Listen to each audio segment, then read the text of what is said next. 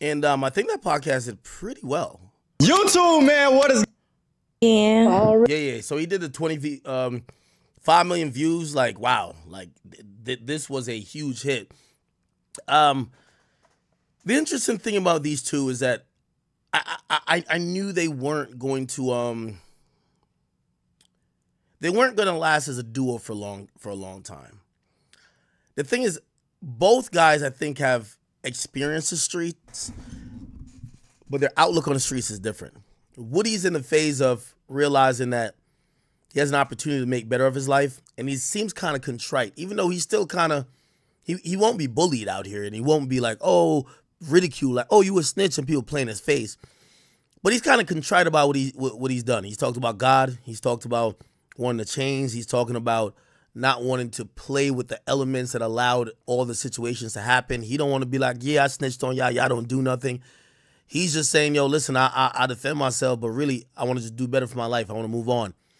Charleston White, he's made an empire of basically being the guy who, he went to jail really young and, operated in and around the streets. And he's made it the point to show the hypocrisy of the street, but also show that the street dudes are really dudes who usually prey on the weak.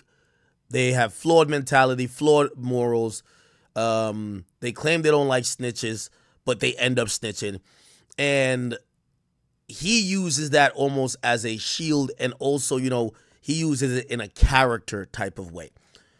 The reason I thought they weren't going to last as a duo, to be honest, is that I don't think Woody's playing a character.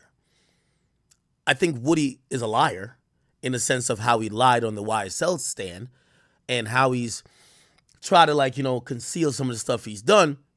But I genuinely think that Woody, who probably was doing shootings for Young Thug for like $500, when he's getting $10,000, $15,000 for a 20v1, yeah, he feels fortunate. He feels fortunate that, he got out of a situation that he was probably supposed to do a long time in jail for. I mean, as crazy as it sounds, yeah, he did tell on Thug. But I do believe he feels sorry that Thug's in that situation, even though I do think he has a better you than me attitude. I don't think he's like bragging about it. I don't think he's like, yeah, nigga, I did it and what? And I think that's the thing that separates these two. Regardless, apparently they were supposed to do an interview with Say Cheese, and apparently it didn't happen. And from what I was told, they fell out. Where is it? They said Woody went live and was talking about a whole bunch of stuff. YSL Woody. Give me 1 second. Yeah, he went live on his page. Charleston White. Where is it? Is it in the last day or maybe last 2 days? Sorry.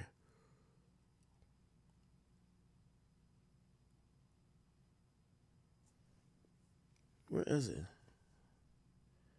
Actually, you know what? Let me just play Charleston White side first. So that's on Say Cheese. Here we go. I'll play like about 5 or 6 minutes of both. It's really, both of them are going crazy.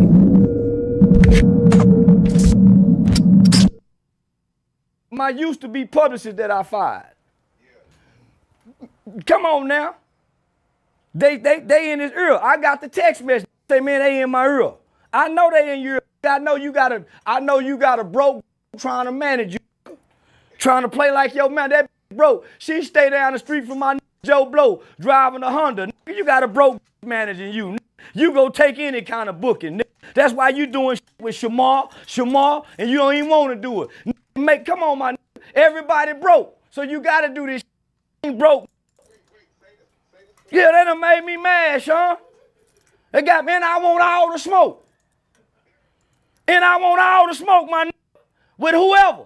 Give a f about no gang banging, snitch, turn 20 versus 1 star. I don't give a f about nothing. Give a f about a mother thing. Got me f***ed up. And the don't know what she doing. The nigga being misguided all this motherfucking life still to this day. Now come crash out on me.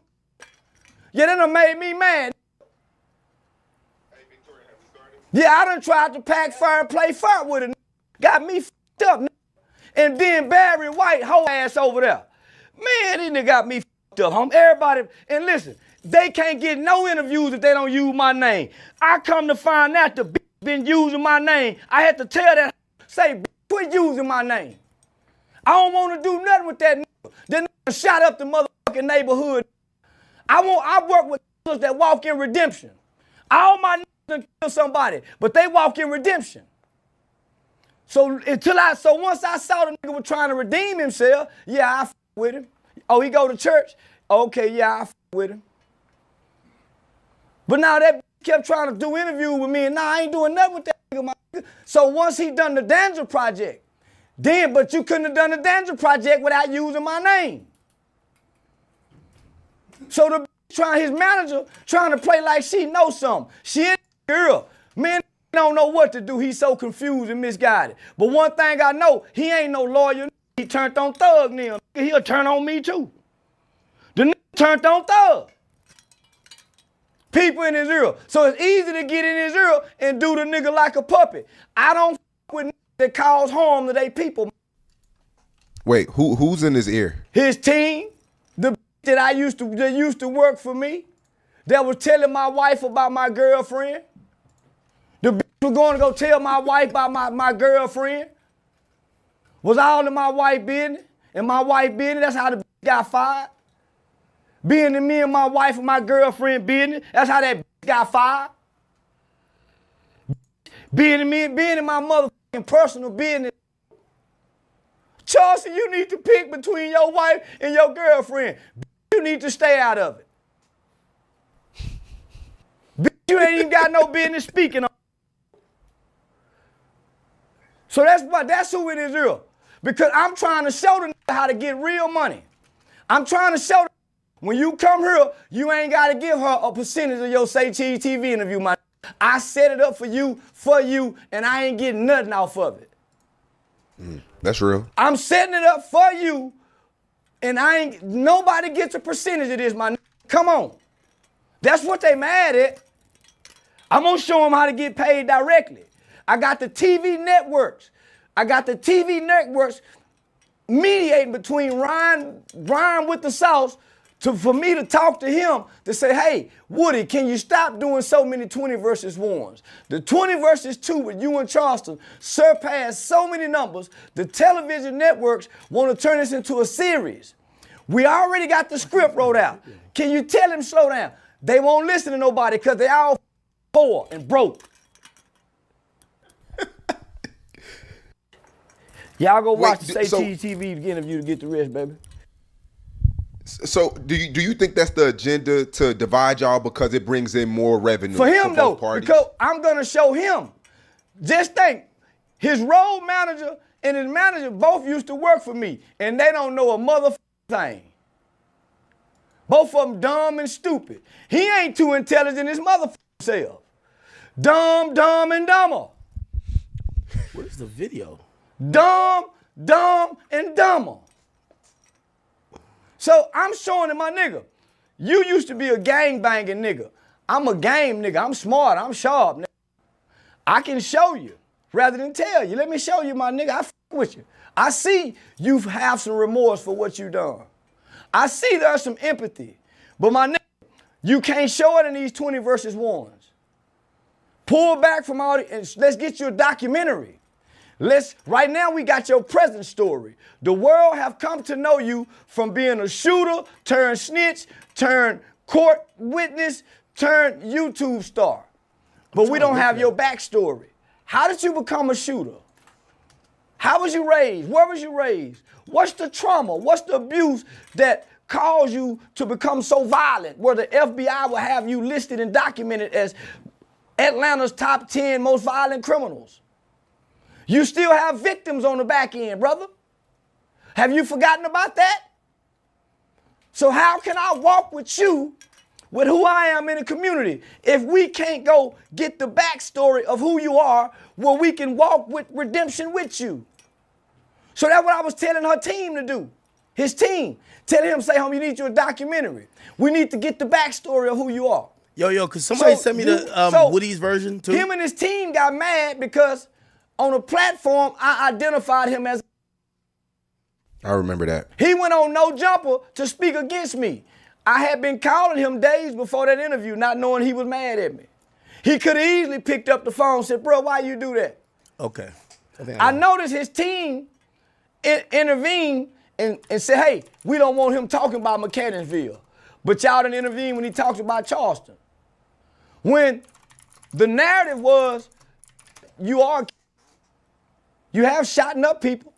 So you get mad at me for speaking about you being a kid when it's documented who you are and what you are, only for you to turn around 10 minutes later and talk about how many nightclubs you done shot up over the weekend in Atlanta. That's it. So I finally get in touch with him when I go to Atlanta. That's how you seen me and him at the aquarium. I wanted to go to the aquarium just to clear my mind, see something different, get off, you know. So I invited, come on, nigga, me and you, let's go to the aquarium. Because I wanted to talk to him about what the network was saying. He bring his girl, his daughter, and the bitch ass nigga Barry White. Hoe ass Barry, the dick right. Okay, let me give a little bit of Woody's take. Bro, for real, bro. Come on, man. Barry White, Angel, them. What is you doing? You caught me. Woody, don't do these 20 verse 1, ain't gonna way out, and then you doing 20 verse 1. Man, you ain't really got nothing going on. You don't want money. You want clout, bro. Everything you do is about clout. Clout. You and the rest of these boys out here about clout. Every time you with me, yes, sir, you talk to me with respect, and I talk to you with respect. But as soon as you go somewhere else, you want to be... I might be wrong in saying this, but I'm going to keep it a bean. I think that Woody, he's getting money from this shit, but Woody's like a dirty street nigga, man. Like, I think he's fortunate for that. But even listen to his interview, I think he did with Dan's Project. Like, I don't think he's fully yet understood that he's like a content creator, and this hype is gonna fade. And yes, you're gonna have to keep making more content to keep getting paid. And you know, he says he doesn't want clout, which I agree. Like, I think a lot of his moves is like we're tuning into him, not him trying to get us to tune into him. Let's be honest, right? And so I kind of agree with him with that. Charleston White's a content creator to me. You know, like Charleston White is a content creator. I don't think Woody has passed or crossed that bridge yet. So I think that's another part of their disagreement. Disrespectful. Like, come on, bro. You grown, right? You a grown man. You ain't scared of that. You don't want no... Man, come on. It's just sad, though, bro. You know what I'm saying? You claim that you this type of person, but look at all the stuff you doing, bro. Come on, man. Like, seriously, bro. Like, yeah. You thought you gonna come out there and be you. I moved around your whole town. No security, no weapons, no nothing. Only faith in God. I ain't understand nothing nobody talk about on no internet and in real life. If somebody want to bring harm to me, then so let it be. But other than that, man, I'm not living my life in fear of no man. Straight up at all, bro. Like, for real, you chasing clout. You only got what? Plug with Say Cheese TV. Who care about Say Cheese TV? No disrespect to what he got going on. But hey, man, if he gonna allow you to miss out on interfere with what he got going on, then that's what you call stupid. So another part of their beef is that, like, you know this new lane of like these guys who used to be like killers or whatever, street dudes. You know, I blame Vlad for it. Not blame, but I blame or give credit to Vlad. Vlad started bringing these guys on, giving them insane clout, but then they start getting paid, right? For example, like you think about some of the guys who probably wouldn't be lit other than Vlad. Vlad pays him $20,000, $30,000 an interview.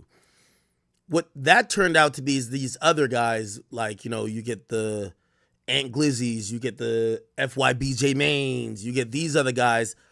They show up on a platform at first, and then people are like, oh, you're kind of funny. The person who does it sees the views and say, oh, shit, maybe I could keep milking this cow, pause. Good, and I'm actually happy for these guys because these guys realize, all right, well, if Vlad's going to get paid, let me ask for a check because he's now using my personality and my story. It's cool. And using it consistently at that. And also, you know, what people be thinking that, like, you know, I interviewed OT7 Kwani. I think OT7 Kwani was offered money to do some interviews. He didn't do it. Why does he do it with me for free? He does it with me for free. Obviously, a musician, there's a quid quote pro there, right? Like, yo, you're gonna give us promotion by putting out this interview that's hopefully entertaining and insightful. That's gonna gain maybe not only our fans interested in what music we're gonna put out, but maybe other fans are gonna be like, oh, this guy got a good story. Let me go check out his music, right?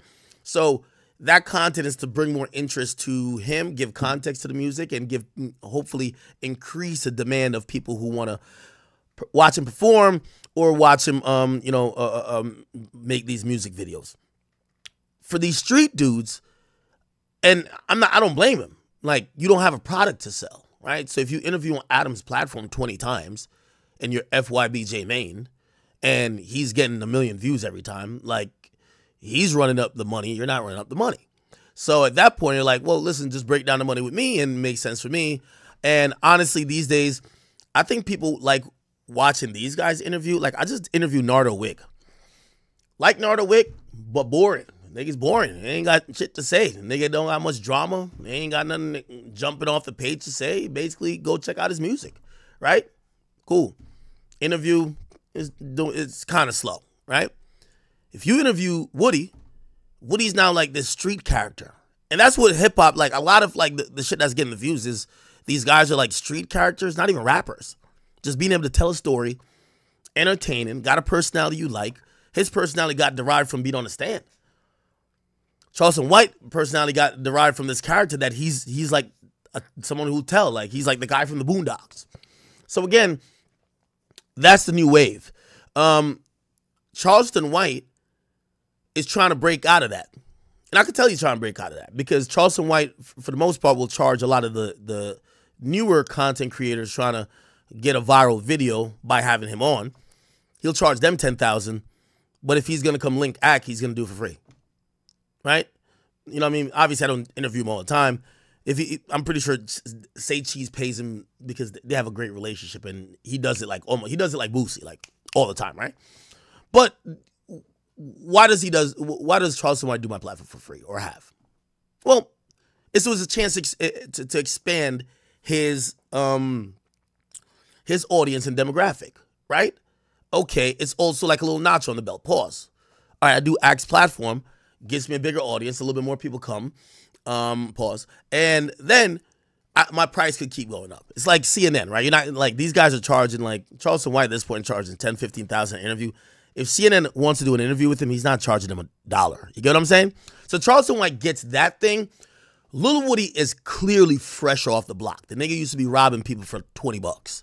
So for him, because he doesn't understand this content creator space at the moment, he's not trying to, number one, maintain whatever clout he has, or he's not even trying to increase it. So that's why you don't see him clout chasing. Instead, he's just taking what comes to him. And for him, he's like, well, a lot of people are coming to me with money, so I'm not doing nothing for free. Obviously, again, the opposite mindset for Charleston White is he's trying to get to bigger platforms. If, Piers Morgan hits him up, no charge. A YouTuber with like 5K followers or even 20K, you got to pay, right? Again, he's treating it like a content creator. Woody's just not treating none of this like a content creator. So that's why they're also having a falling out because Woody's saying, why the hell would I do a free interview? Like, and Charleston White saying, no, this is like a bigger play. Like, he's not getting it though. Other than that, bro, I ain't no type of gopher. Yeah, y'all think I'm a gopher, and I let y'all think what y'all want to think. I let y'all say what y'all want to say because I taught myself not to let words get to me. But when you're going to get on here and try to bash other people that been good to you, bro, come on, man. Cut the shenanigan, bro. Come on, man. Man, you friend, bro. Like, at an all-time high. You mad 'cause I ain't do an interview. You want me to go sit down with somebody, TV show, all this stuff in your benefit. You call my phone 100 times. I'm forwarding you to the voicemail. I'm not responding back to your text message. You want to read half of the text message. Read the whole thing. I told you, bro, don't get on your platform speaking on my name. I asked you nicely, bro. You tell me I'm a killer, I'm this and that and third. You can't name nobody I killed, bro. You can't name nothing about me. You come around, you ill hustle, and you try to go on these platforms and tell my story, but you just don't know I'm feeding you wrong information because I know this is what you do. Yeah, everybody think I'm stupid. Ha, ha, ha. Yeah, keep thinking that. Come on, bro. Straight up, man. You grown, man. You too old for that. Get that hate out your heart, bro. All that jealousy stuff ain't gonna get you nowhere, bro. Gotta remember, bro, most people gotta come tell them. I don't care about leaving them alone. Like I said, bro, you lying, bro. You know I'm on papers and everything. You get on the internet lying to me, I'm looking for guns. What I need a gun for in Texas? What I need a gun for? I don't got no problem with nobody out there. What I need to walk around looking for guns for? If I feel like I'm be put in harm's way, I won't even go. I don't go places I gotta carry a gun. I feel like I gotta carry. Now, and I'm agree with Woody on that one. I think that was wrong by Charleston White. Even if Charleston White's a paranoid guy. You could clearly tell that, he's making it look like no one wants to harm him. But no matter how gay Atlanta is, like, trust me, there got to be one nigga who's like, nah, I'm gonna kill Woody. Like, you know what I mean? Like, I know Atlanta is the home of the Batiman and the snitches. We all know that at this point. But there's definitely some brave niggas down there. And I'm pretty sure one of these people are like, man, I'm going to try this guy. I'm going to try to kill him. So Woody doesn't take that for granted. And like, he's always trying to be on his P's and Q's. Again, him just being a street nigga, wherever he goes, he feels he needs a gun. You go to another state, he's trying to get a gun. And again, maybe not him, but people around him. But Charleston White went online and said, yo, Woody wanted to, like, get a gun. He was looking for a gun. Got real. That killer came out in his eye. But I listened. Man, people was in my ear. I already through her. Yeah, that's why I got to get away from him. He go crash out. He don't know how to, and he's too easy to be manipulated. I know a little bit of your backstory. I think if we can get you. Now she trying to get the rental car for him. I done already sent my wife to go get the rental car yesterday morning for him. More out of. So I'm trying to show him. But I done led the horse to water. I can't make him drink. This is where I walk away and lead the horse. Now, me personally, I do think that Charleston White shouldn't have brought none of this to the airwaves. A lot of times business goes wrong, and it goes wrong behind the scenes. And I guess, let me stop, because I think Woody brought it on air first. He brought it on air with saying he don't rock with Charleston White. So let me stop. But still, I don't think he should have said the whole thing about, yo, he's not, he basically said that Woody was looking for guns. Like, Woody's on probation. You know what I mean? Like, the snitching shit is whatever, but he's still on paperwork. Barry, they're riding with him. Don't forget he got victims, nigga. Y'all playing. But of course, I think everybody play. Nah, I don't want to do nothing with you, my nigga. You ain't my kind of nigga. I'm too sharp. And I told that nigga, you ain't ready for the big stage. Because I told you last night and last week, that was bad PR. And then don't y'all forget, while y'all laughing and smiling with him, there's some people on the other side crying and frowned up on him. And then here come the prophecy. In real time. So now the prophecy is fulfilled. Y'all love to snitch, like I told y'all. Anyway. My street nigga rules. Abroad and going on, but talking directly to you. Tonight, we got personal invites. People who know me know, man, that nigga, they're gonna become less accessible because they don't know what they put money off of it with a YouTube, because I'm a victim for my victim compensation. All right, anyway. They stopped it and they he basically says he brought him somewhere and the guy was trying to get guns, which is like, I'm gonna keep it a being with you. I understand why he might try to be getting guns. Yes, he should have security and shit like that, but Woody knows somebody's trying to kill him. Somebody's definitely trying to kill him. Anyway, hopefully they figure it out. I don't think they're going to work together well. I think Woody is trying to get past this, and if his clout continues, he's cool with that. But I think for him, he thinks he's made the money of a lifetime and he never thought he could make, but he's not trying to, boast or brag or live in that moment of, oh, you're the killer who snitched. I don't think that's really what he want to do. If anything, his story sounds like that of one of PTSD, redemption, understanding that, yo, listen, yeah, I did I did do some selfish shit, but niggas did selfish shit to me too. Just understand my side, and even if you think I'm whatever, snitch, whatever, just don't disrespect me in my face, because I've never gone for that. I think that's his story, honestly. So I don't think him and Charleston. So YSL Woody, you feel me? Him and Charleston White recently fell out for probably, you feel me, some of the most dumb reasons. YSL Woody doesn't like how Charleston White is portraying him, and you know how Charleston White is, so he went off on Woody. They reminded me so much of each other. I thought they'd be cool, but you know, when you're too close to somebody or you're just like somebody, it never works well. Never, ever, ever works well. So, man, I don't know if I want to say pray for peace or pray for what, but man, it's a crazy world we live in, man.